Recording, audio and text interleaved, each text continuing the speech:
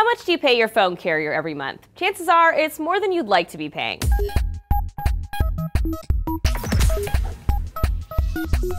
Well, there's a new service called FreedomPop that, true to its name, wants to liberate you from the tyranny of Verizon, AT&T, and all the other major carriers you know and probably hate. Introducing the world's first phone with free voice, free text, and free data. Wait, did they really say free data? How free can that data possibly be? Let's take a look. Here's what's really free: calls and texts. FreedomPop gives you unlimited free text and 200 free minutes per month, which many of us, myself included, don't even come close to.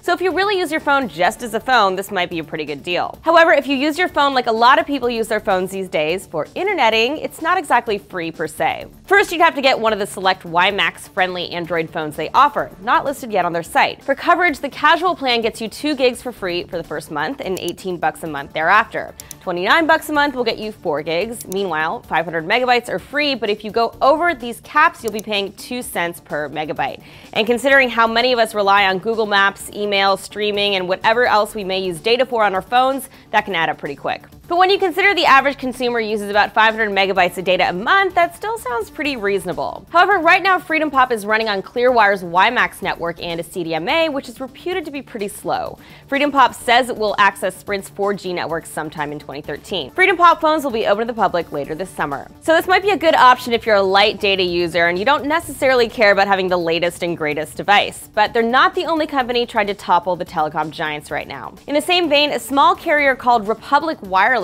harvests Wi-Fi signals to enable internet use on your phone for little cost, $19 a month. They've configured a Motorola phone, the Defy XT, to make calls on Wi-Fi and to switch automatically to Sprint 3G when you're not around a wireless network. And if you've been a bit spoiled by a speedy LTE experience on your phone, you might find it tough to adapt back to 3G. There's also Ting, which lets you choose plans based on a sliding scale of how many minutes, texts, and bytes of data you actually use. If you go over, Ting bumps you up to the next level without overage fees. Same if you go under, in the form of a credit on your next bill.